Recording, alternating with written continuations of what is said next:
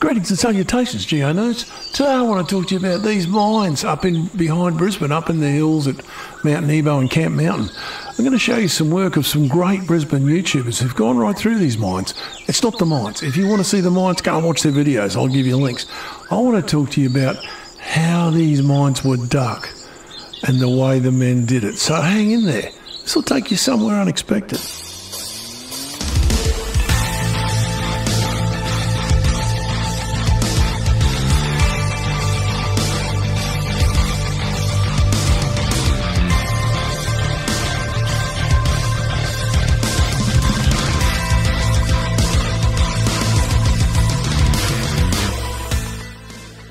Alright, and here we go. Here's one mine shaft. This is a bit more filled up, however. Oh yeah. Oh wow. Sheesh. That's about 15 metres down. Oh yeah, that's nice. That's a big drop down there. So Grunt didn't put a spoken track on this one, but I'll do it for him. You can see the quartz in the walls, particularly on the right-hand wall. There's quite a big quartz vein, but as you can see, it's pinching out. It's gone. So they've dug down here and gone, that's it. And when I show you how they dug this tunnel, you'll understand why. So anyway, it's a really nice video. Really nice video. I like it. I like this shot. Looking back out again with the bats in the way. Anyway, let's move on and let's hear from Cam.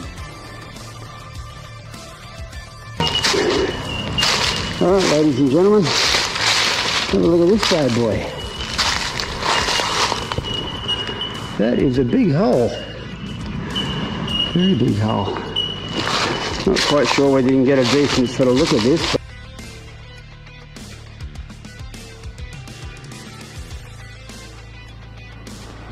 Well folks, let me introduce you to the Perservance goldfield again. And most of the mines in this area are of similar age. They reckon there was some there in the 1850s. There was certainly none in the 1840s. But by 1870 it was on, and it was pretty much all gone by the turn of the century. So what we're looking at today is, well, how did they dig these mines? Well, I suppose the first question is, why did they dig these mines? Well, Queensland was broke, and they needed some of this shiny stuff. And they were paying people to go out and find it. And they were finding it, and they did find Gympie, which was huge. So yeah, but these are the guys. It was not really the lap of luxury. They weren't living in air-conditioned dongers, having a French chef cook them lunch every day. That's the ugliest dog I've ever seen.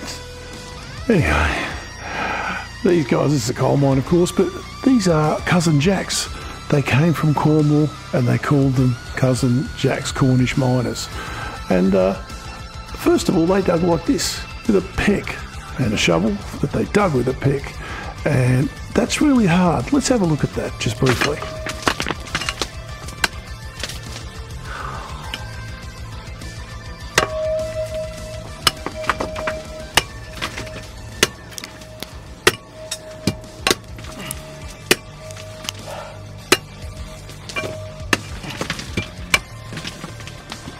So we weren't going to get too far through this hard rock, and so still from Grunt's video, you can see the pick marks in the wall. So there was definitely a pick used here. We had to find a better way, and they did. So it all starts with a piece of tool steel and a hammer, and it's called jacking. And that's a single jack there, where one bloke gets a hammer and belts that steel into the rock. This is called double jacking, where two or more fellas, one guy holds it. The guy holding it's called the shaker. The guy hitting it's called the drill. And you can do it upwards if you have to. I cannot imagine how hard that must be if you want to tunnel upwards with this stuff. And what you'd do is you'd jack a hole into the rock as deep as you needed it, or downwards if you want it, like this. And I trust those blokes with that hammer. You really would, because you know, don't think you'd get hit in the wrist too many times with a sledgehammer. Here they are again, swinging it in, and of course what do? Well, they would fill this with an explosive. But in 1840, 1850, 1860, 1870, the only explosive they had is black powder. So we'll look at that, but let's have a look how far we took jacking. This is in the United States, of course, and this is a double jacking competition. And not that long ago, they still do this. But if you have a look at the white burst of powder that comes out of it, yeah, that's silica dust. I don't know that you should be breathing that anymore, should you, ever? Here's some more blokes doing it. Look at the little jet of silica dust coming out of there every time it hits it. So what happens? The shaker has a go, he's having a rest, trusting the guy implicitly, and then they hit a mark and then they change over. The shaker grabs on and the other guy has a go, and they just swap backwards and forwards until they've got it done. Which is, you know, hard work. Have a think about those tunnels. You need some of this. This is blasting powder. It's essentially black powder. It does have a few other herbs and spices in it. You need a bit of that in a whole powder keg. Okay, what a powder keg! And this is what it looks like. Basically, looks like black salt. And yeah, I'll show you a picture of what happens when you light the blue touch paper and retire to a safe distance.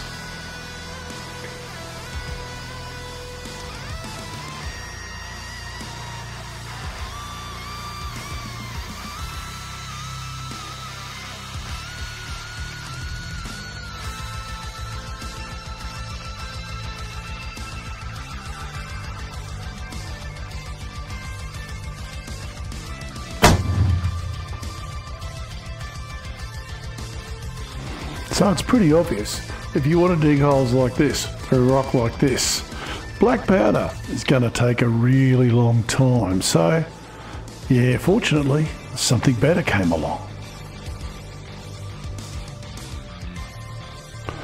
So this little party balloon doggy is called nitroglycerin, also called glycerol trinitrate. Same stuff. Amazing bit of gear. It's actually a very powerful medicine as well. In small quantities, invented by this guy, a bloke called Asino Sobrero in 1847. He hated it. He said it's too dangerous, it's unstable, and it's going to kill a lot of people. Well, it actually has saved a lot of people's lives. I had chest pains once and they gave me a nitro tablet. Didn't do any good because it turned out it was indigestion, but anyway, the thought was there. And it saved a lot of people's lives with angina and other heart disease, but it has a terrible party trick. That's a drop of it.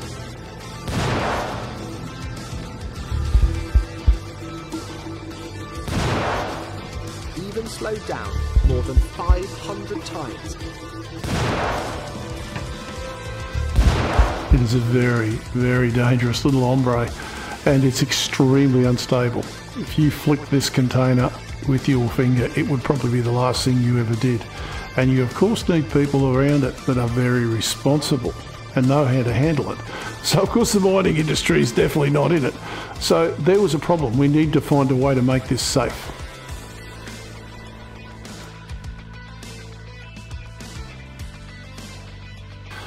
Now Sobrero had invented nitroglycerin in 1847, but in nearly 20 years no one could handle it. Alfred worked out a way. In 1866 he invented dynamite. Mixed it with some diatomaceous earth, made it stable, made it safer to handle, not to manufacture, but to handle, and you could throw this in a fire and it would just burn. Gel Ignite he also invented, which was more powerful, and it of course was even more safe. He also invented the detonators to set it off, but when he died, yeah, it wasn't particularly well celebrated. You know, he was a pretty disturbed individual, spent most of his life in court suing people for infringing his patents. But he did leave this, and it has done some good, there's no question of that. So, no, still an angel of death in my books. But anyway, let's have a look and see what happened to jacking. So folks, what we've got here is a pneumatic drill. These were invented in the late 1860s, 1870s, so not used here. And what you see, that leg going to the ground, is called a jack leg. And there's compressed air in there, and he's controlling the compressed air in the leg and the rotation of the drill. And as you can see, he can really knock some holes. Beats belting it with a couple of hammers and a piece of steel. So yeah, have you now realised there's a lot of jack in this stuff, like where jackhammer gets its name from?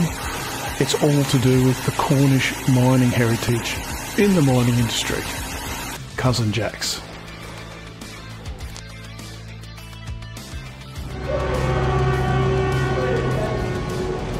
Can we shut off the bottom fan so we can hear the delays? Where's the electrician? 8, 7, 6, 5, 4, 3, 2, 1. Fire in the hole!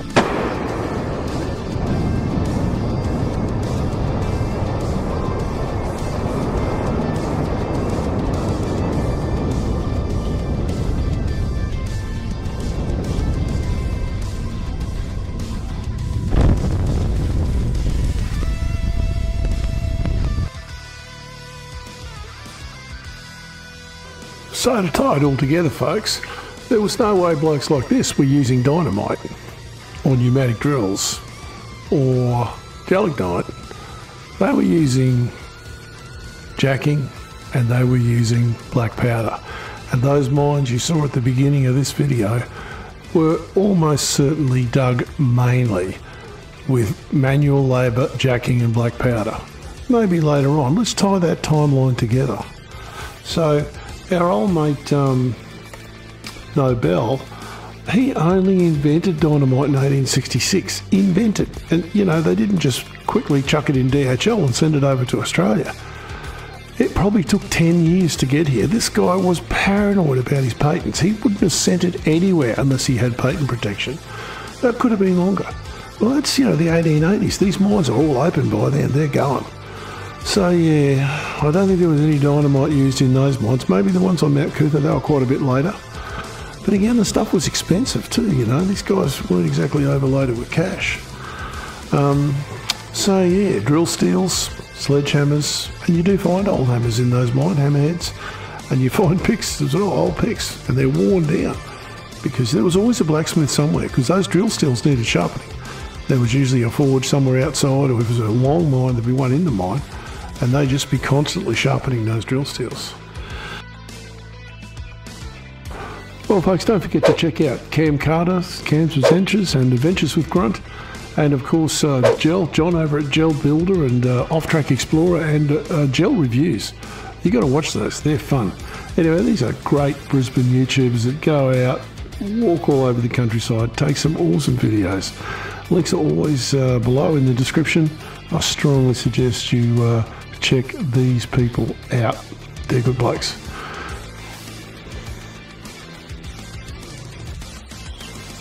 Well, there we go, folks. That's another week. This was an interesting video. I just thought of it and I thought, you know, we always think it is modern mining, but that wasn't modern mining. You know, those diggers did it hard, really hard. Anyway, thanks to all the new subscribers. I see you, and the comments you're leaving, I really enjoy. Thank you. Keep rocking. T-Rock's out.